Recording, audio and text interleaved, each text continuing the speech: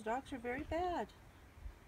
And they're both going to get very severely punished. In fact, Willow's already locked in the bathroom. Yeah, you don't mess with Sarah. No, you don't. No, you don't. You don't mess with Sarah. Oh, poor girl. Look at the babies. Yeah, Sarah's still sitting on some eggs, but I don't think they're going to hatch. So this is Ruth and Esther, keeping with the women of the Bible theme. Ruth has the bigger wings. Esther has the littler ones. They're already getting so big. It's only been a couple days and look at them already. Wow.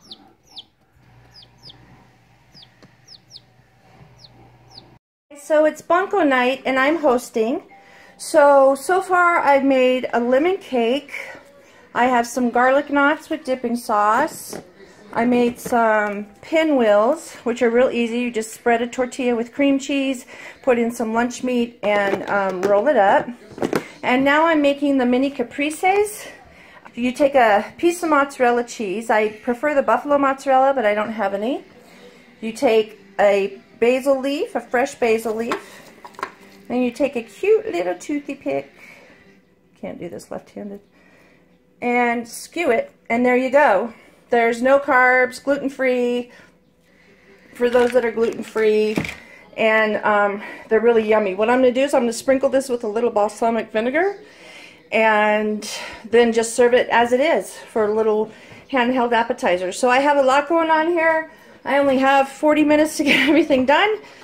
Hey folks, Rainey says it's time for me to tell a story about the old days and growing up in a small town, Troy, Montana. It was a lot smaller and slower time for the most part than it is now. And I did get in a little trouble now and then. Nothing too awful serious, but just enough to know that I wasn't doing things quite right. I figured out when I was pretty young that God was looking over my shoulder. I came to a place when I was about 18, or no, I guess only about 16 or 17, where after I had my driver's license and bought my first car, which was a 58 Plymouth that I paid, I think, $675 for or something like that. It was 4 years old. And it actually had been driven by a little old lady that lived in Yaak, Montana, and only drove it to the grocery store and back. And she traded it off on a 62. So my dad running the Chrysler dealership, he knew it was a good car. He'd done everything that had ever been done to it, so he made me a good deal on it. And I got it for basically what they had into it. Anyway, as you come into Troy from the Idaho border, Finnegan, I don't need your help. There's a real steep hill that you come down called Yaak Hill. It's got a lot of windy curves, and it's only about maybe a mile and a half long or so, but it's really twisty. And in those days, the road was a lot worse than it is today. It's wider today, and the curves have been gentled out a little bit. Someplace along the way in the 80s or 90s, they did a little blasting in there and made the road a little nicer. But it's still twisty, even now. And so I was coming back from, I think, Bonners Ferry. I had about 3 kids in the car. And we were flying along the top of the flat before you got to the hill. And a 55 Pontiac pulled up behind me. And I thought, well, we'll just outrun him going down this hill. So I stepped on it. We got to the hill, because obviously we knew the hill, and he had Idaho plates on, so I don't know if he knew the hill or not. But we took off down the hill, and we were going so fast that every corner you could hear the tires hollering on and his tires hollering on. And the sides of the hill is about a 2,000-foot drop down to the river, so chances of actually going off the road and surviving it were pretty thin. And nowadays there's nice guardrails along it. Then there was only 1 or 2 little spots that even had a bumper on it. But we got down through there, and he was right on my tail all the way down the hill.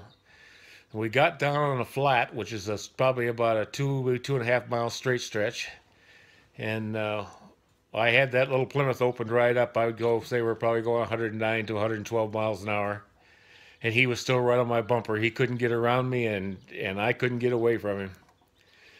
And just before you get to Troy, there's another bridge that goes over the Kootenai River, and it actually, you could pass on it. It had a passing zone in those days, and it's barely wide enough for two cars. But just as I got to the bridge, there was a car doing 40 miles an hour in front of me.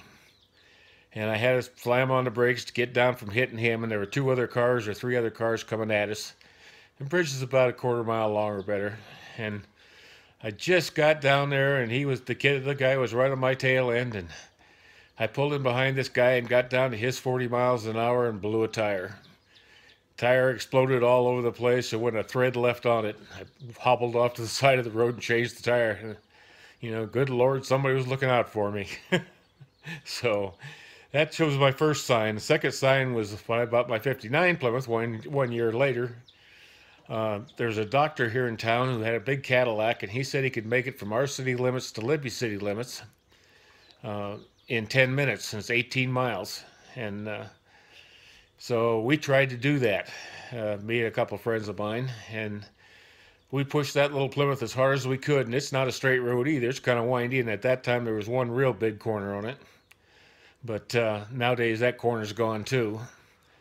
But we didn't quite make it. We took us about 11 minutes to make the trip, and I idled down when we hit the city limits and got down to the speed limit as we went into town, and I made a turn down by the ballpark, and the left front ball joint fell out from under the tire, and the wheel went up into the fender well, and the front end skidded along the ground. So, you know, those two things right in a row in a short period of time gave me an idea that somebody was looking out for me, and I'm still here, so apparently he's still looking out for me. So that's about my story for tonight. We'll catch you later. Bye-bye.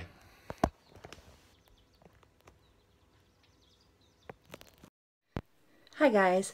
So Bunko was great. All the girls love my food, and I was really happy about that. But I need to tell you what happened today because it's actually pretty funny, and I wish we would have had a camera rolling.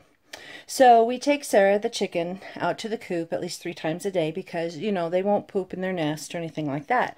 So we take her out, and she takes a sand bath, and she'll eat and she'll drink, and then she'll let us know when she's ready to come back. Well, last night I had let her out, and I went to go get her, and she was on the front porch. And I thought, well, that's really weird because she really doesn't fly.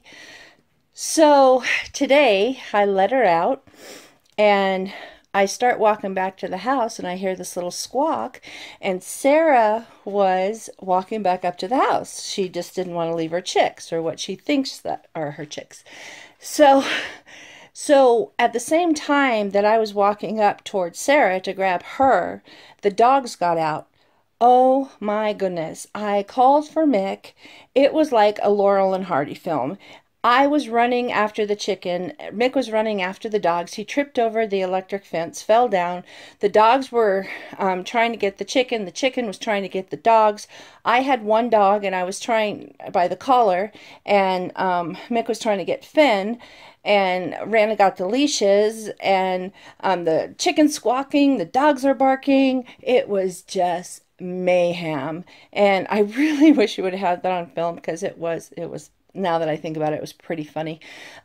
Thankfully, the chicken was not hurt, and we're trying to teach the dogs to leave the chickens alone, even though they are in a big coop. But so that's what happened today with Sarah. So anyway, we hope you had a wonderful day today. We'll see you tomorrow. We're off to the big city tomorrow. Mick has another doctor appointment. So God bless and take care, and we love you. Good night.